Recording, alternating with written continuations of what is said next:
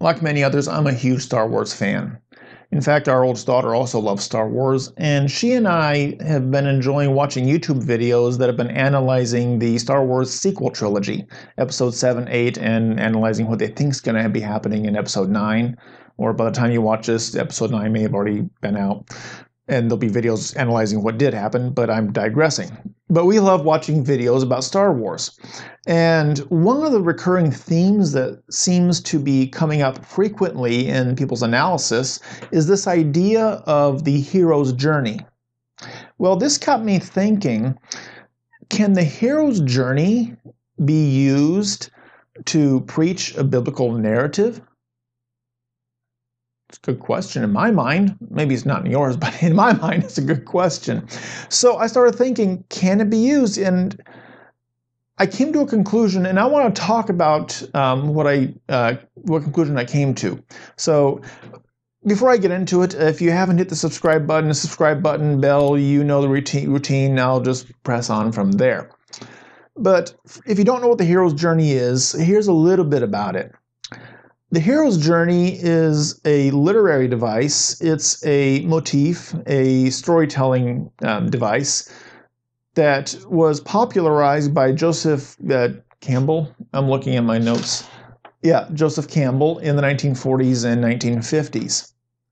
Well, he came up with this very complex structure following a circle, and I'll put it on the screen here for you. But Joseph Campbell came up with this and popularized it. Well, the short version goes like this. The hero or protagonist sets out on an adventure. On this adventure, this hero or protagonist will encounter various trials, adversaries, and enemies. After facing all of these, the hero will return as a better person, able to teach others. That's the hero's journey in a nutshell. Now, what's interesting about the hero's journey is the hero, and I'll say he, it could be a she. There's plenty of good she protagonists out there. But the hero, or the protagonist, starts off with a great deal of potential. They have a lot of potential to be a hero, lack of a better term. So they set off on this adventure, and the person, he ends up confronting enemies and adversaries and people that can help them along the way, and all sorts of things. But in the process, the person will often fail at times. They will lose different conflicts. They will win some conflicts. But overall, through this process of facing hardships, they grow. They grow in wisdom. They grow in ability. They grow in power, or whatever they're growing in. They're growing. And after their adventure, they come home having learned many lessons from their failures and successes, and they are a better person as a result of it, and they can then help others to be better people. This is a powerful, powerful motif that has been used in many major media. In fact, there's an article that looked at the hero's journey as it was used in Star Wars and used in The Matrix, and I'll put a link in the description down below. It's a very popular motif. In fact, Campbell and others had even taken this motif and applied it to other historical figures, and they even applied it to people like Moses and to Jesus. Well, can it be applied to biblical narrative? And by biblical narrative, I mean, for example, the story of the birth of Jesus, the story of the Exodus, the story of how Moses went from being born to being in Pharaoh's palace. Story of Abraham, Isaac, and Jacob. The story of the near sacrifice of Isaac. Various narratives that are stories. Can the hero's journey be used to tell those? Well, maybe, maybe not. In part of my thinking about this, I thought of some pros, some positives, some good things, and some cons to the hero's journey as it applies to preaching a biblical narrative. The three pros to the hero's journey in light of a biblical narrative is the hero's journey is familiar to most audiences. We've seen Star Wars. We've seen The Matrix. We've seen countless other stories where someone goes out on an adventure, struggles, learns, grows, comes back better. We've seen that used over and over and over. The second pro to it is that the hero's narrative, or the hero's journey is an established, effective storytelling device. It's a great narrative tool. If you're writing a short story or a novel and you're thinking about how to organize it, maybe you need to follow the hero's journey. And why? Well, because of the third pro. The hero's journey is easily applicable to everyday life. You and I can relate to a hero who is flawed, a hero who struggles in life, a hero who has to learn through experience, a hero who, through this learning, grows and eventually overcomes whatever obstacle is in their way. We can relate to that because we all struggle in life. We all have things that we go through, and we all want to believe that we can get through it and be better in the end. So it's very applicable. But in light of using it with the biblical narratives, there's some cons. There's some things to be wary of. First, the hero's journey may not align with the biblical narrative.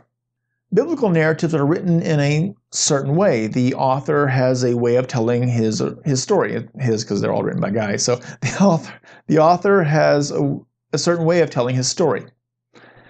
And the hero's journey may not be a good fit for how that author has told the story. The narrative in the Bible may go a different way. And so trying to take the biblical narrative and rewrite it and force it to conform to a man-made structure called the hero's journey may not be a good fit. It may not work well together. The second con is the hero's journey often makes the moral lesson more of a focus than Christ. If you use a hero's journey to tell a biblical narrative, hero's journeys are great because they're moral-based. There's a lesson in that we can learn from it. But the Bible is more than a moral lesson. Biblical narrative is more than just how to live right. It tells us something about Jesus. The stories in the Old Testament are stories that tell us about Jesus. The stories in the New Testament are stories that tell us about Jesus. And when we use a hero's journey, we may end up making the moral lesson more important than Jesus Christ. The third con to it is it overlooks the authorial intent or the author's style. Now, I hinted at this already, or maybe outright said it, but the author has a certain intent in what he writes. And so he uses a certain style to help convey that intent. And when we take the author's intent and the author's style and force it into something that was maybe developed long later, I don't know if it was developed then, but take something that was developed and made popular in the 1940s and 50s, we may be obliterating authorial intent, and we may be obliterating the author's own style. So there's some positives and some risks, negatives, to the hero's journey being used to tell a biblical narrative. So what are my final thoughts on it? My final thoughts are this. If the biblical narrative fits with the hero's journey, if it is able to maintain its focus on Jesus Christ and share the gospel and tell what the text in Scripture is trying to convey, then feel free to use the hero's journey. However, if the hero's journey would take away from Scripture by ignoring the author's intent or even replacing it or ignoring it, if it would supplant Jesus with a moral lesson, then you may not want to use it. In fact, I would advise against using it and instead telling the biblical narrative the way in the style and structure that the biblical author actually used. So I'm not going to say never use the hero's journey in a sermon, but I'm also not going to say, yes, absolutely, use it every time. You have to look at what the text says. And there's various philosophies of preaching, but my philosophy is stick to the text, make the text understood, because God gave us that text. It is His word. We are called to preach the word. That is, preach the written word, that is Scripture, but also preach the living word, Jesus Christ. So whether you use a biblical narrative as it's written or you use a hero's journey, I would say adopt my philosophy, not because it's mine, but because I believe that God's word is God's word, and we should preach God's word. So what are your thoughts? Do you agree, disagree? Think I made some good points? Think my points are kind of, you're nuts, John? Whatever you think, comment below, let me know. And I got that phrase from another YouTuber. Anyway, but comment below, let me know. And I'd love to see what you say. So in the meantime, have a great day and God bless.